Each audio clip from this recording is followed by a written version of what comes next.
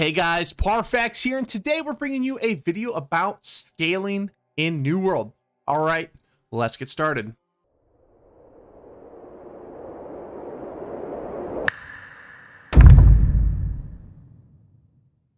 So I don't know about you guys, but when it comes to New World, I kind of play around with my attributes a lot.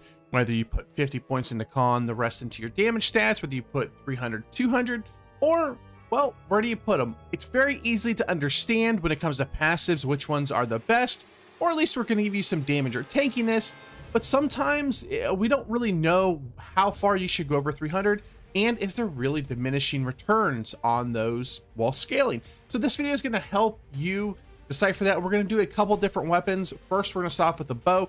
It's going to be a weapon that scales at 100%, and then we're going to do a double statted weapon, you know, something like the Rapier that we have here.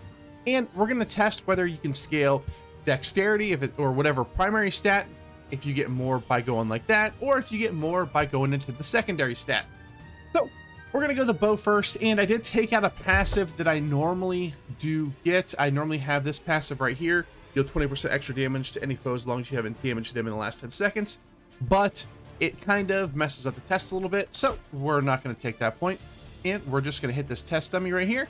And let's see, you can see here we are at 300 dexterity on the nose, and it doesn't really matter, but you can see our bow. It is enchanted, keenly empowered. Actually, let's see if we can get one that's not keenly empowered. All right, because that's just going to make the test go a little bit faster here. Okay, so this is going to be our baseline. We are going to hit it in the head, and we got 2596. 2596. Okay, cool. Really good base stat. So let's go up 50 points. We got 50 points and 2759. We'll do it again. 2759. Now we're going to go through pretty quickly, and we're just going to put another 50 points.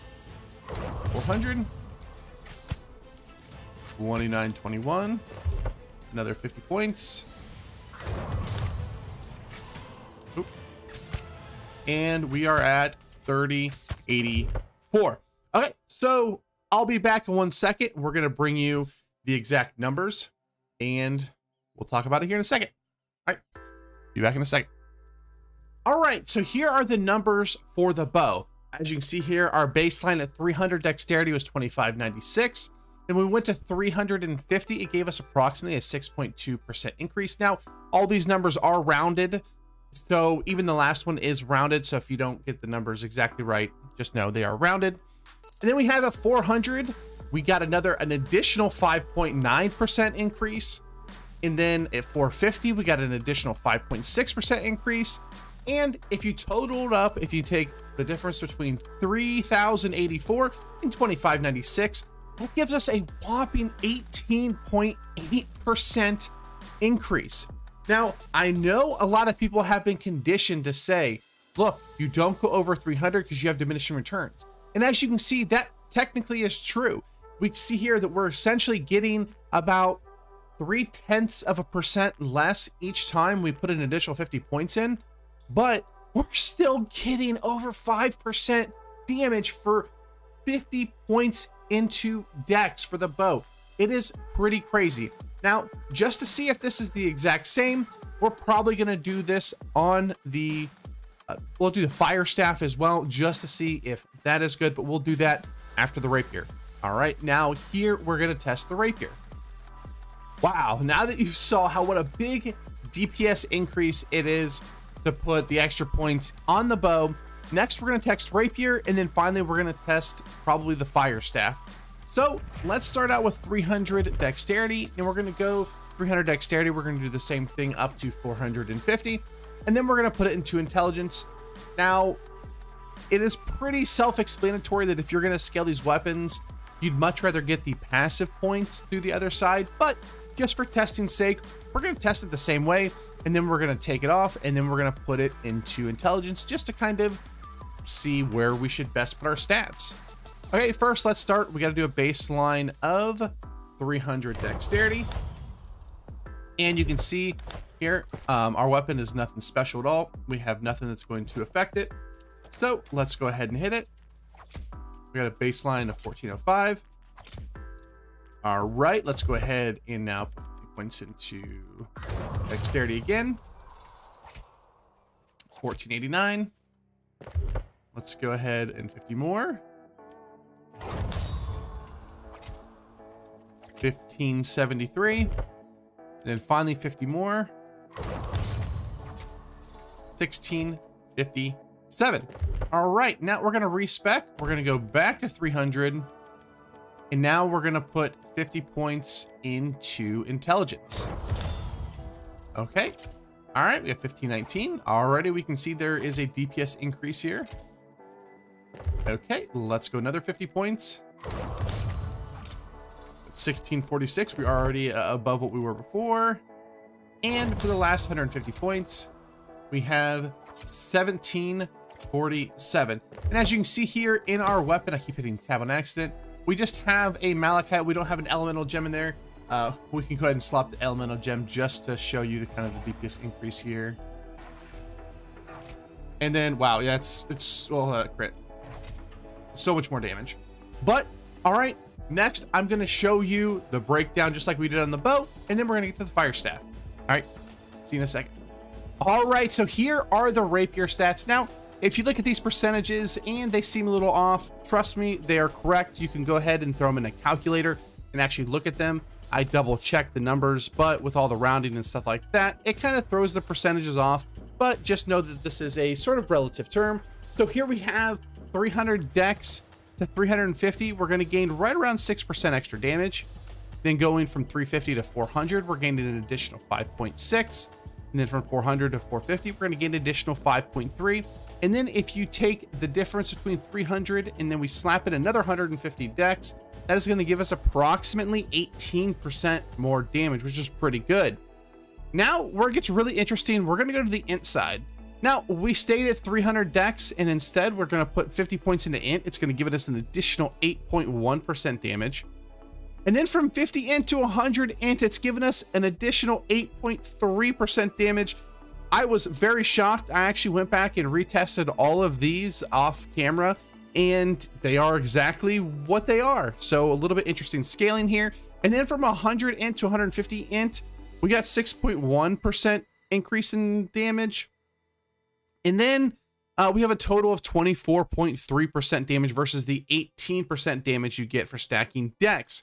Now, just to kind of throw that out there, I did put the int gem in there, and it gave us the 200 int. It gave us an additional 5.2% damage. The reason why I wanted to go ahead and put the extra 50 int in there was because I wanted to see if the trend of severely getting diminishing returns would go, and it does. So we drop off really hard. We're not dropping off at 0.3. We're dropping off in percentage points now. And then like I showed you there in with the LA gem, 1867, that was with it 150 int, and it gave us almost 33% extra damage versus the 24. That's only given us about 8% extra damage, which is kind of interesting, but I want to just throw that out there anyway. Now, with how interesting these stats are, we're going to try another weapon with the dual stats, and then we're going to try the FireStaff. I'm not going to bore you with showing you every single one, or at least in normal speed. We're going to go ahead, I'm just going to record it, and then we're going to get back to the screen to kind of make it a little bit faster for you. All right, let's test another dual stat weapon. All right, so we're going to test the Blunderbuss, and so we're going to start. You can see here we have 300 strength, but we're going to go ahead and test it really quickly. We're not going to do a voiceover over it, but just know that we're not looking at every single shot. They're all going to be exactly the same. So we're just looking at what that number is with a non-crit. We're going to start at 300 strength. We're going to do the normal thing where we're going to go all the way up to 450 strength, and then we're going to put it into int. All right, enjoy the test.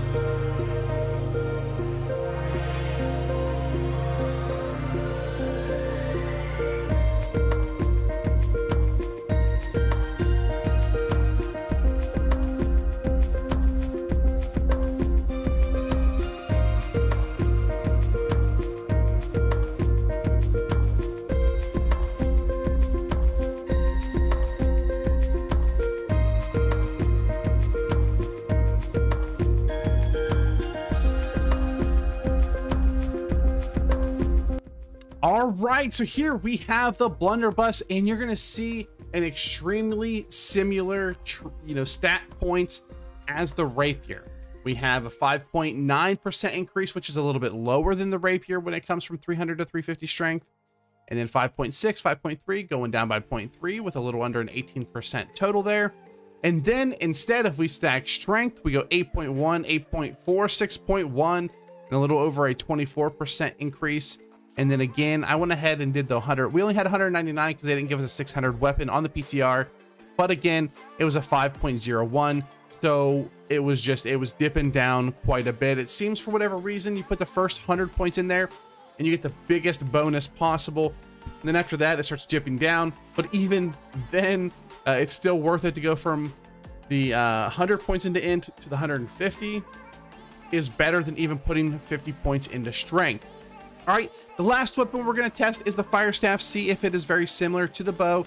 And again, we're going to kind of speed run it so you guys don't have to sit here and watch the same thing over and over again. So we will go ahead and do that now.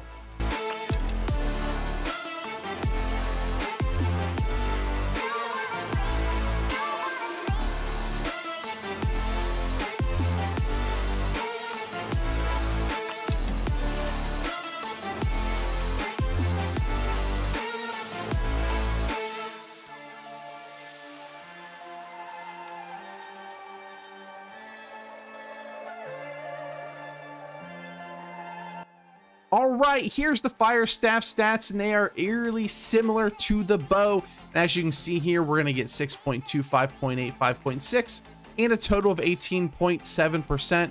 The numbers are a little bit wonky there, but it's only because of rounding.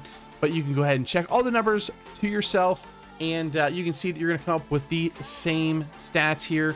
And this just tells you if you want more damage, of course, it's okay to put extra stats in your stat pool.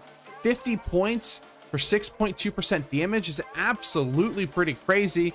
And of course, if you're a weapon like the bow, the FireStaff, the Great Axe, the Warhammer, if you have one stat, you're obviously going to put points into there.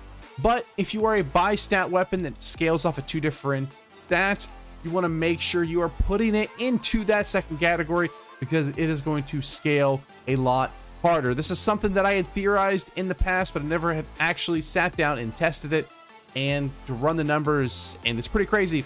Now, if you were asking why didn't I do spear, why didn't I do like hatchet, the main reason why I didn't do those is because, well, to be fair, some of those weapons, they have some passives that can really affect it, and as long as we were doing int weapons, we could really scale it in ways that the passives don't affect it, so we don't have to figure out exactly how much each passive is actually giving us, even though the tooltips supposedly say it, but we know the tooltips aren't always right.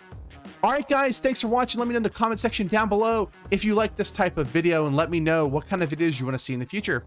All right, guys, thanks for watching, and I'll see you next time. Bye.